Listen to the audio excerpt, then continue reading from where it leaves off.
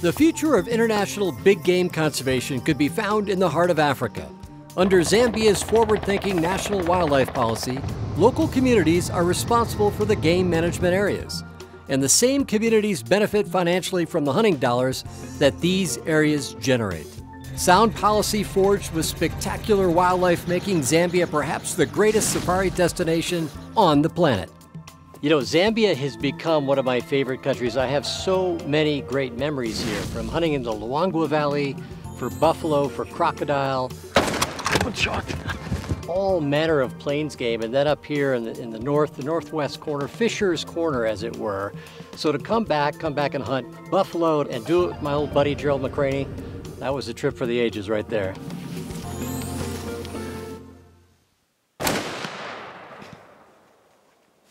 Just left to blow up the bull itself. Yeah, I think that's fine, isn't it? That morning, we sensed the familiar change in tone inside of our camp as the team prepared to stalk Cape Buffalo. You know, Pete had said he's got two different basic concessions here, and they're both gigantic. I think they're about 40,000 acres in total. But he had one buffalo that was just this rogue beast, old, probably 10 years old, he said. He said, look, it's just gnarly, it's chewed up from all the fights it's been, and it's killed 4 other bulls out of this herd that it's in. And we just can't go on because, you know, the revenue from buffalo hunting is a very core part of what the whole program is. And he just keeps each subsequent season, it's 1, 2, and, you know, there's the tally he's done is 4. Well, you take that. But also the fact that he's becoming a dangerous animal, so.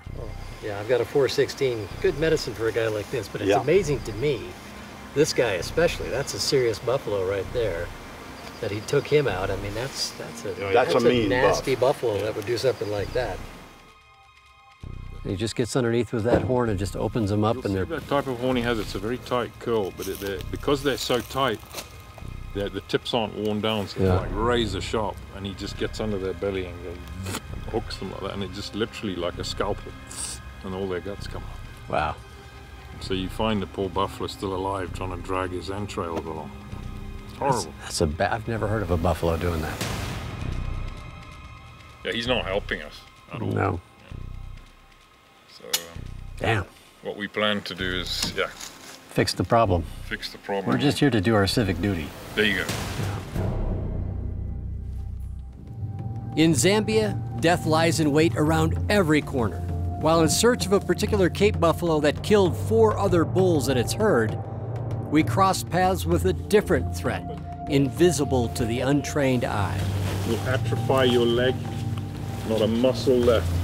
The gaboon viper injects more venom into its prey than any other poisonous animal on Earth. One bite from this guy and you have about 15 minutes to find antivenom or a coffin. Come on. Get you going that way. That's it. Go that way. Go on. Come on, buddy. Now you gotta get him moving. Come on. That's a cool looking snake. Look Yes, it is. that thing is. Good man. That's just another day in Zambia. After removing one deadly animal from the road, we return to the task at hand.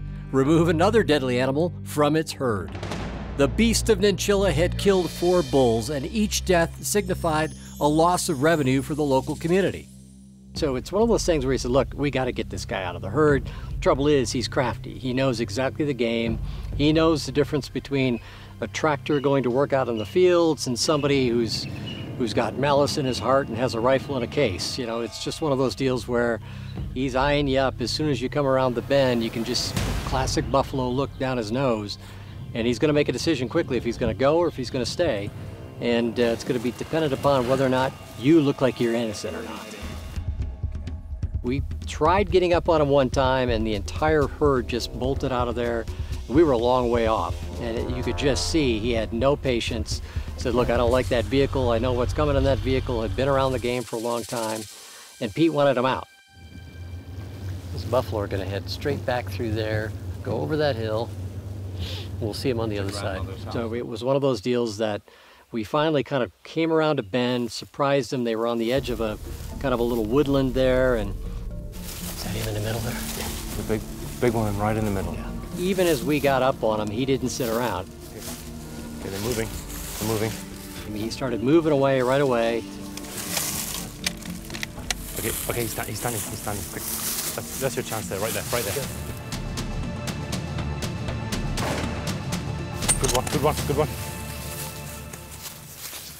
And had to make a quick shot, hit him on the point of the shoulder, runs to the edge of the forest. The rest of the herd is just hanging there. Okay, that's fine. The death bellow right there, huh? That's a classic death bellow. As soon as you hear that, brrr, you know he's kaput. The beast of Nchila is no more. That was, just look at that guy. He's an old, gnarly son of a gun, isn't he? Golly, the size of that beast. What a beast. Just look at that. That thing has been in some tussles. Look at You that. can tell he's a warrior, can't you? Yes, Look at that. indeed. Just gouged out of there.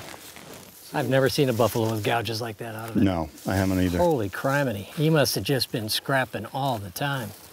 Fight to the death, this guy, huh? Just amazing. Once again, buddy. Congratulations. Pal, good to be with you. That's what made it extra special, is having you here.